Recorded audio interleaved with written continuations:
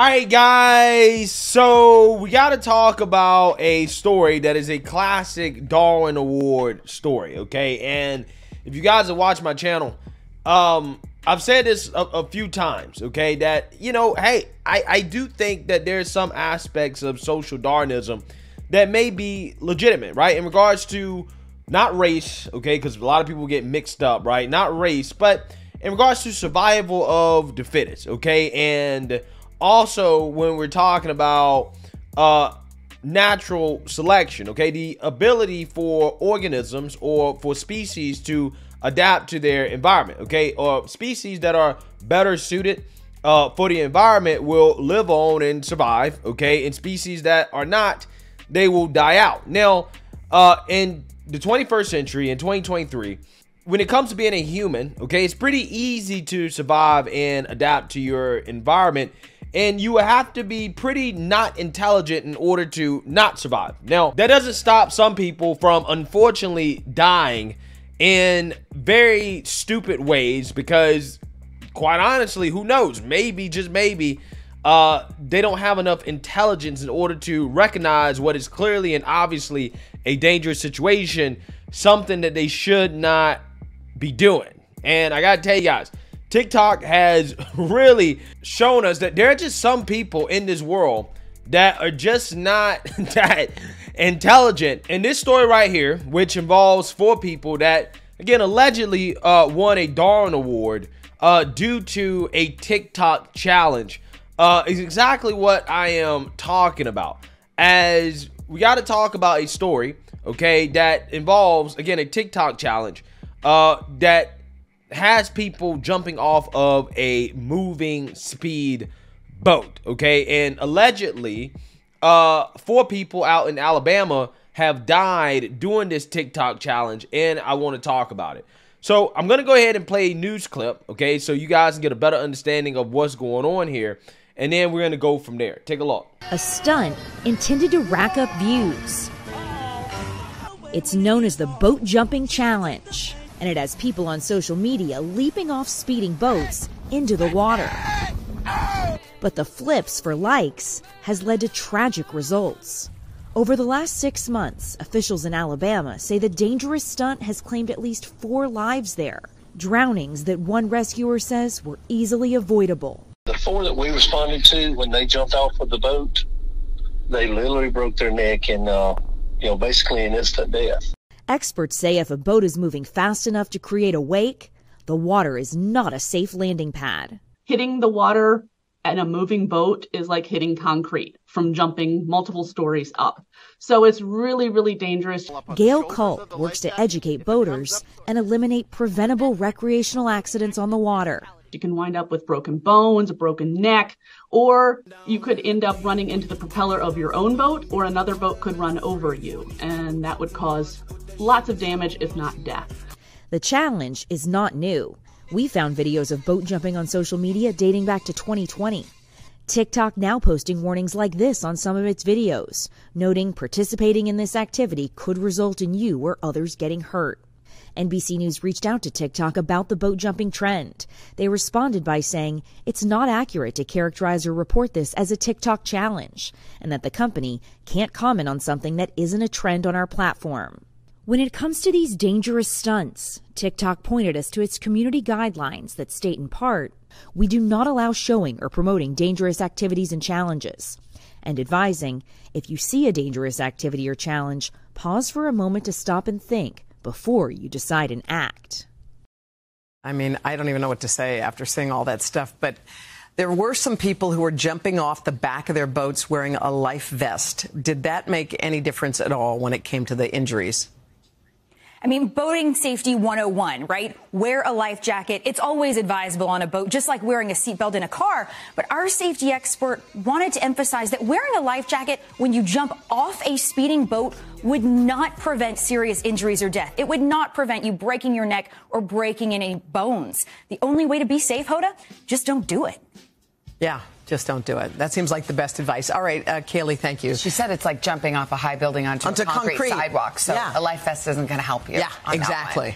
Now, to be fair and accurate, the Alabama police have actually come out and said that the initial reports that people died due to this TikTok challenge are false, that there's no evidence that they actually died as a direct result of doing this TikTok challenge. Alabama law enforcement agency released a statement today in regards to a story that aired here on ABC 3340 last Monday. In the story, we spoke with Childersburg Rescue Squad.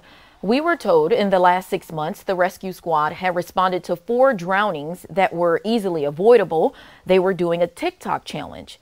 However, Aaliyah today says its Marine Patrol Division does not have any records of boating or marine-related fatalities in Alabama that can be directly linked to TikTok or a trend on TikTok.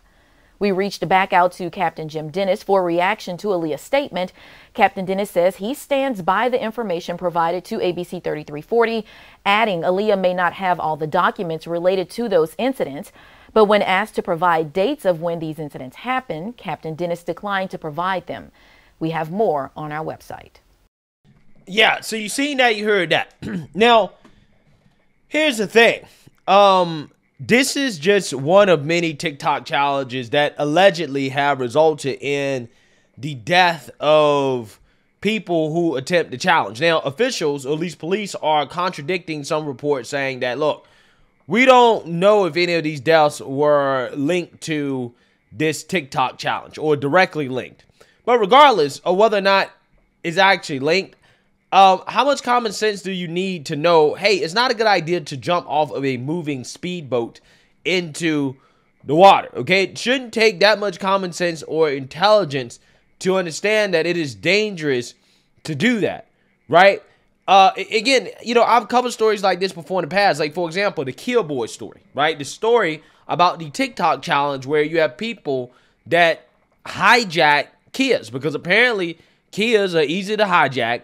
And a group of teenagers had hijacked the Kia and then went joyriding. And then they ended up crashing the vehicle and dying. Now, it was just them. They didn't crash anybody else. But again, they ended up dying, losing their lives. Now, when I did this story, you know, a lot of people in the comment section, or some people, not most of you guys, but just some people, thought that I was heartless. I was heartless because I didn't necessarily feel, you know, a lot of remorse or felt sad about what happened because these are teenagers, right? These are teenagers. Like, you're supposed to cry about it because they jacked a car, they stole a car, and then they went joyriding, and then they ended up crashing the car and dying.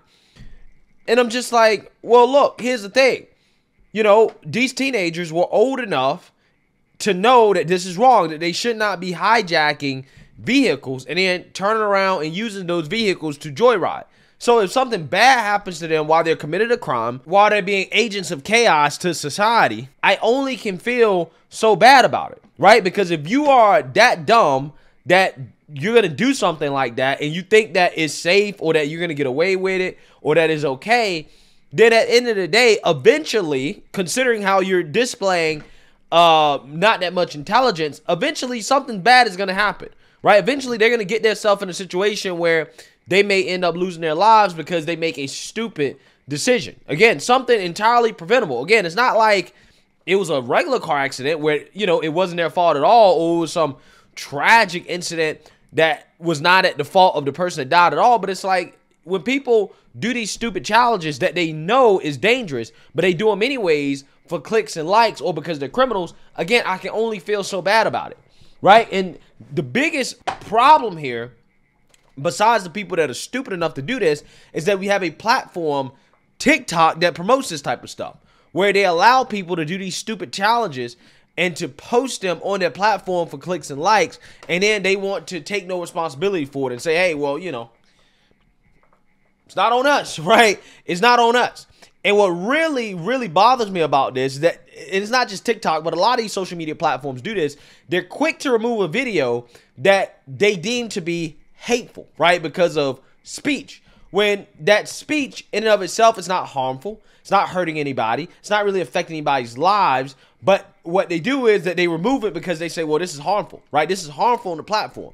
However, these same platforms will turn around and allow silly stuff like this to be on the platform where you have people promoting doing these stupid challenges in which some people end up killing themselves. right? Because apparently, according to TikTok, if you say the wrong thing about people who claim, that they are victims or that they're oppressed in some way or that claim to be marginalized, if you say the wrong thing about them or if you criticize them, right? More than anything, if you criticize them, you can be removed from the platform. You can be kicked off. But if you film yourself, hijacking a Kia or, jumping off a boat or doing some stupid challenge where you inflict harm on yourself in some way, totally fine, totally okay. We're going to slap a warning stamp on it and just keep it moving. And look, here's the thing. Hey, because, hey, I'm a freedom guy. I'm not necessarily upset that they allow it on the platform as much as I'm upset about the double standard. I'm upset about what they consider to be harmful and dangerous, which are words, but actually promoting challenges that, could potentially harm people, they get at a slap on the wrist. They don't take that nearly as serious as conservative political opinions, right? Because that's what they always deem to be harmful and dangerous, okay? It's just funny how that works. But, like I said, man, TikTok is really, in my opinion, a poison to society. China doesn't even have to have conventional warfare against us because all you got to do is just, hey, launch an app like TikTok in the United States and then have, young people in this country doing dumb stuff, right? Have them get indoctrinated in woke ideologies, which in my opinion have influenced a lot of these young people, these kids that be on TikTok all day to become far leftists, right? Far leftists who vote for things and advocate things that are the downfall of our society. Again, China does not have to have conventional warfare with us. They don't have to shed any blood or anything like that. They don't have to do any of that.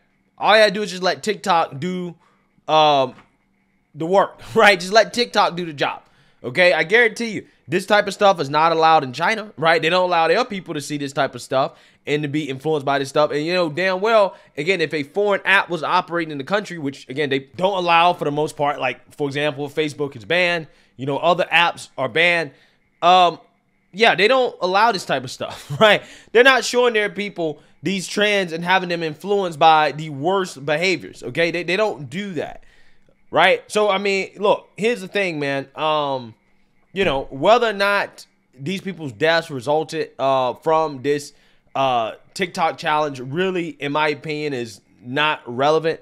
I think that most people with common sense should know that you shouldn't do this, okay? You shouldn't be jumping off a boat that is speeding like that, okay? I think, again, that should be common sense.